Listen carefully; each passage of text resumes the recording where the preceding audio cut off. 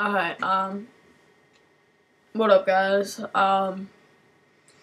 So I decided I was gonna do some more tutorials because I did them a while back, but I sold that channel, so the tutorials aren't up anymore, so I'm just gonna start doing some more, and I'm not gonna do just simple like effects that most people know. I'm gonna do some like effects that I've created, like some that like are original to me. So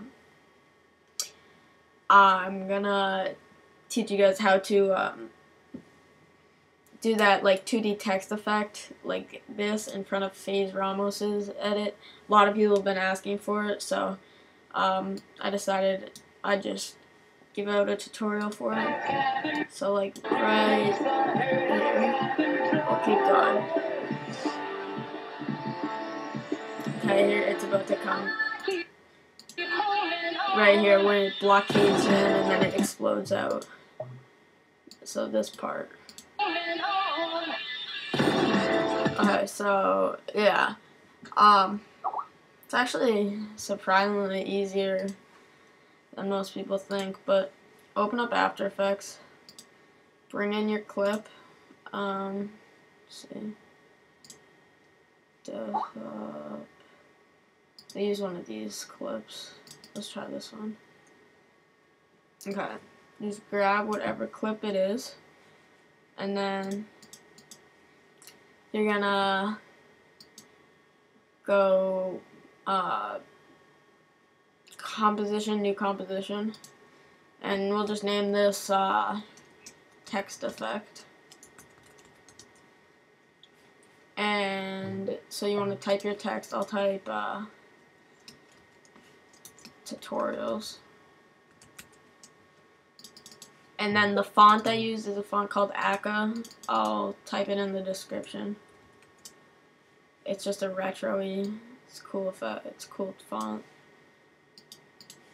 Okay, and I'm gonna go with colors green and white. So I'm gonna make the front green. The first letter I'm gonna make green, like that, and then the rest will be white.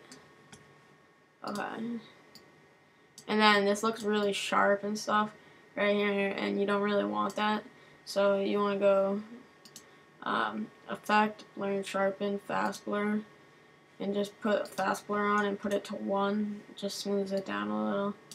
And now you want to duplicate this layer, so Command D. You want to click the layer and duplicate it, so Command D. And now take the bottom layer, and you want to go to Effect, Blur and Sharpen, Gaussian Blur, and blur that out. Blur that out to like that. Whatever looks good to you in your opinion. And now change the color just to another green color. Make the whole back thing surrounding it a nice green color. Okay, so then there's your actual text. And now you might want to just pre-compose layer. Pre-compose, let's call it tutorials. Okay, and now the actual effect I used to make it do that like retro whatever, I went down to transition, and then it's called block dissolve. And then this is the thing, and you want to change the block width to about 30, and the block height to about 30. No, the block height to about, I think I used 5. Yeah, 5-ish. And then, so then, after you do, actually, you want to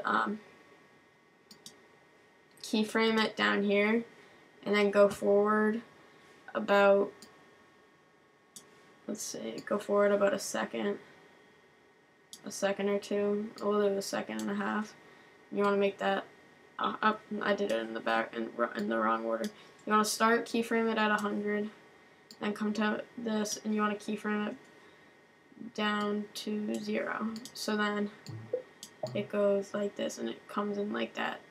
And then right when the person shoots, so now we're gonna bring that composition over this like thing, and we can see it goes in like this, and it comes on the screen like this, and then right when he shoots, so